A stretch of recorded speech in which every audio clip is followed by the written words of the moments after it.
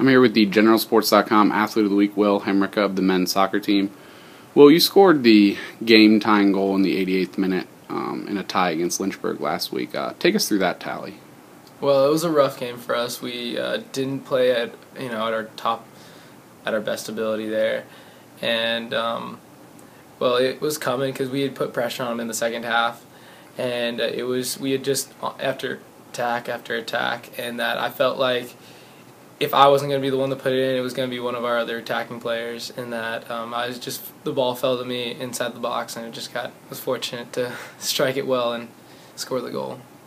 And on Saturday, you scored the lone goal in a win over Randolph-Macon. Describe that play for us. Well, Vic, our right mid, got it out on the right side and cut it in, and they just couldn't handle him all game, and he was just running at them, beating their players.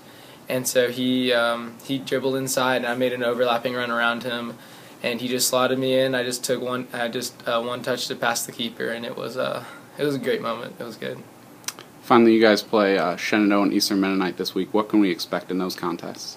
Well, Shenandoah took our team to the very end last year, and since our team's is freshman heavy, like Ben has said in past interviews here, and that we don't really know how they're going to actually be. But we've been reading the scouting report, and we've heard that they're playing a lot better soccer than they did last season.